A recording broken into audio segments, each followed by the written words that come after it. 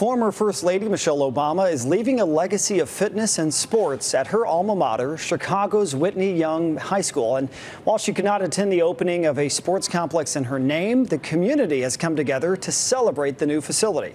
NBC5's Kye Martin is live there with more. Hey, Kye.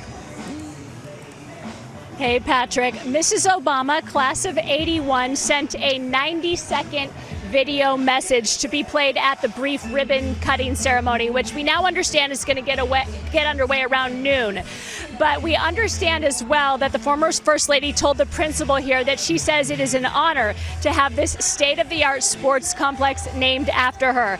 The Michelle Obama Athletic Complex is ready for action today. This was a year of construction, 4 years of planning, and the free block party that you can hear behind me has been organized to really celebrate this $4.3 million complex. Student athletes are out here, teachers, coaches, all are ready to use these state-of-the-art fields. The baseball and soccer coaches tell me that for years they would spend hours before practice trying to paint lines in dirt, and if the kids dove for a ball, they would get scraped up. What we had before was a tired, sad dirt field, awful. The football team did not play here. The soccer team did not play. Lacrosse did not play here. The only team that played here was baseball, and that was a sad field.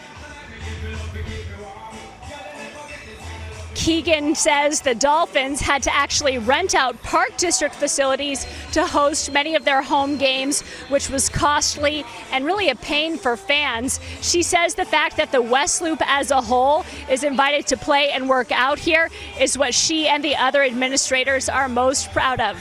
So again, this block party called Rock the Block got underway at around 11. It's going to go all the way till 3, so if you live in the area, you're encouraged to come on by. Again, the principal tells me something that's good for the Dolphins is good for the city and the near west side, and they can't wait to get started on the complex. We're live here in the West Loop. I'm Kye Martin, NBC5 News. Looks like a lot of fun, Kye. Thank you.